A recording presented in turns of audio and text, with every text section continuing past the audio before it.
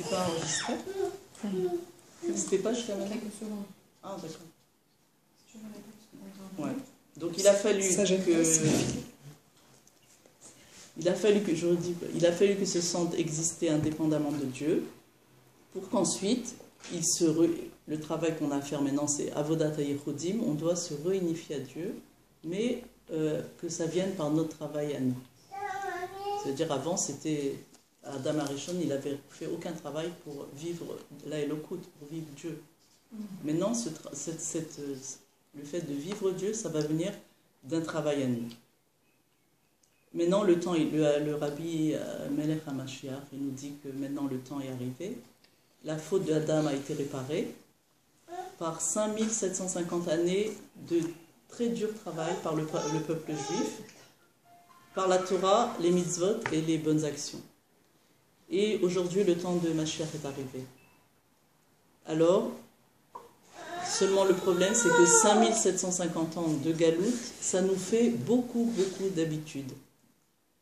Et cette habitude de galoute, l'habitude de croire que moi, c'est cet être-là, cet âme animale-là, qui a des manques, et c'est très difficile à enlever cette conscience d'être l'âme animale. C'est très difficile. Et le truc, c'est que c'est le seul travail qui nous reste à faire. Le seul travail qui nous reste à faire, c'est de passer de la conscience de l'âme animale à celle de l'âme divine. On n'a rien d'autre à faire, tout est réparé. Même les midotes sont réparées, il n'y a plus rien à faire. C'est-à-dire, on doit passer du ressenti, du moi, c'est celle qui a peur, qui est blessée, qui veut être aimée, qui veut être acceptée, celle qui se met en colère parce qu'elle se sent en menace d'existence, celle qui a peur de manquer d'argent, celle qui a peur qu'on lui prenne quelque chose. Toute cette personne-là, elle doit passer à celle qui ressent qu'elle est le créateur, c'est la même chose, puisqu'il n'y a rien d'autre que Dieu. Elle doit passer à la conscience de celle qui ressent qu'il ne lui manque rien, en fait celle qui ressent qu'elle a tout, au point que personne ne puisse lui prendre quoi que ce soit, ni lui rajouter quoi que ce soit. Ça, c'est une chose qu'il faut inscrire en nous, c'est que personne ne peut nous prendre quoi que ce soit ou nous rajouter quoi que ce soit, puisqu'on on a la shlemut. C'est pas qu'on a la shlemut dans la conscience, mais il faut savoir qu'on l'est. Alors, le Rav Rothenstein nous a dit une image très bonne, et ça j'ai beaucoup aimé. Il nous a dit, faites semblant d'être sur un vélo.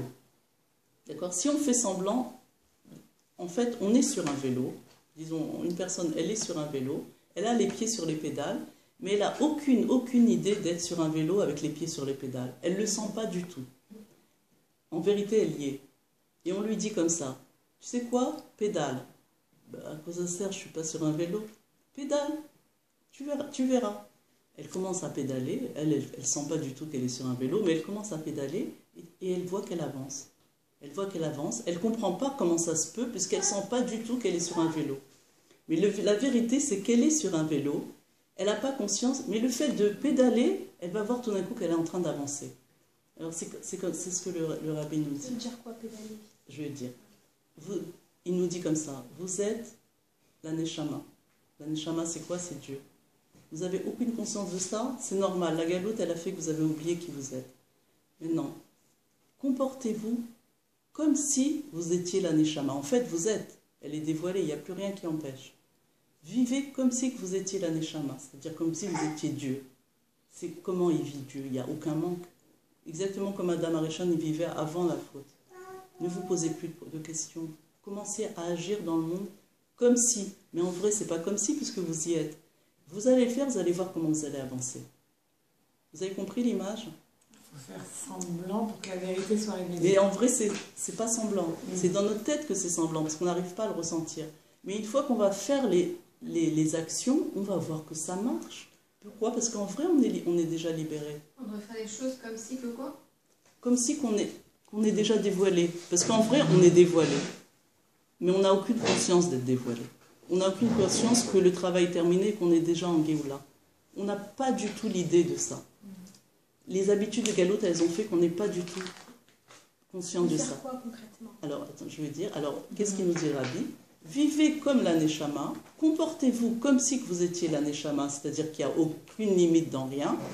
Faites comme, c'est-à-dire vivez comme ça, et vous allez voir que... Comme une perfection. Ouais, comme si, mais en vrai on est, mais on ne le sent pas. Donc le comme si, du comme si, en fait, ça fait concrètement, ça fait qu'on est, quoi. Vous avez compris, quand quelqu'un, par exemple, quelqu'un a 10 millions de dollars à la banque, mais il n'a aucune idée d'avoir ça. Il ne croit pas. Quand on lui dit, il ne nous croit pas du tout. On lui dit, mais tu ne comprends pas que tu as gagné. Mais arrête. C'est pas vrai, j'ai pas gagné au loto, c'est pas vrai. Et en vrai, il a gagné, il a plein d'argent à la banque.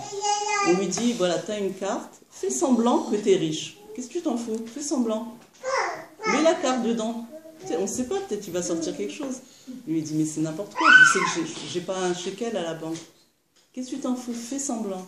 Il va prendre la carte, il va sortir, il va lui sortir de l'argent. Parce qu'en vrai, il est riche.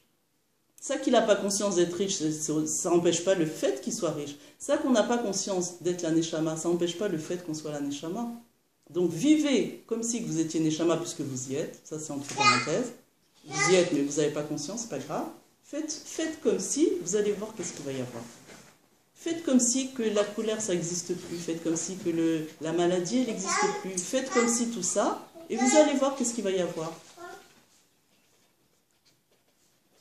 C'est-à-dire comme si on n'est plus dépendant de ce monde matériel.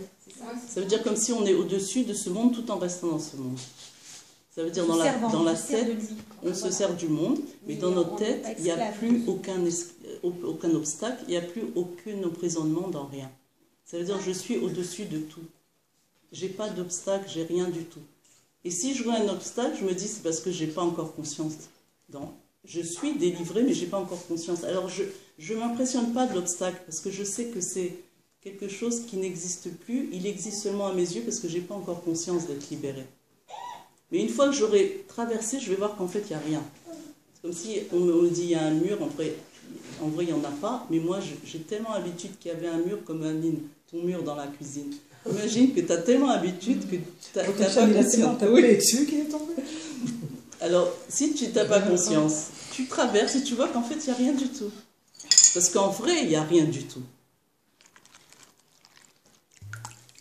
Oui, vous avez compris le truc?